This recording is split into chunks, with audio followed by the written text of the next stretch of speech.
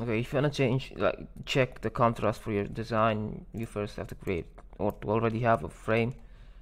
And let's say we have some stuff going on, and then we're gonna go to plugins and we're gonna search for contrast checker. We're gonna use this one, but there's like a bunch of plugins that do the exact same thing. So yeah, we're gonna run it. It asks us to select the frame. We select the frame, and then we just check, and you see it's simply amazing. So yeah, I mean, it also has a bunch of font size checks and other stuff, but the contrast is also checked. So I guess if that's what you're interested in, it does the job.